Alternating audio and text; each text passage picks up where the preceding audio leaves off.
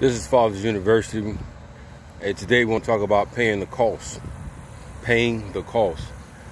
And as I was processing this, anything that you are willing to pay the cost for, and that's what you're willing to complete.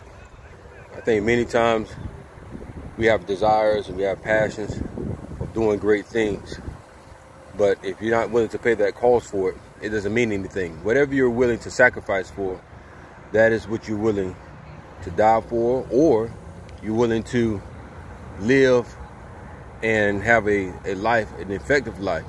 And so if you're trying to go back to school, if you're trying to start a business, if you're trying to become healthy, there's going to have to be a cost. There's going to have to be some type of sacrifice that you have to do in order to get to that goal. And I always say this, I say this to my daughter, I say this even as my son get older.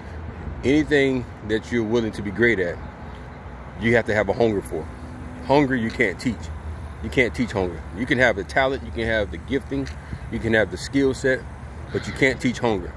And so we have to understand, how hungry are you to become healthy? How hungry are you to have effective marriage? How hungry are you to be the best you can be as a mother, as a father, as an individual? Are you willing to pay the cost? And do you have a desire and appetite to be hungry? All right.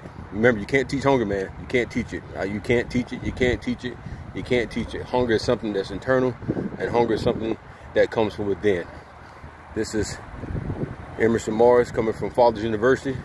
Hey, remember, you got to have that internally dog in you. Dog, what I mean by saying dog, fight, grit.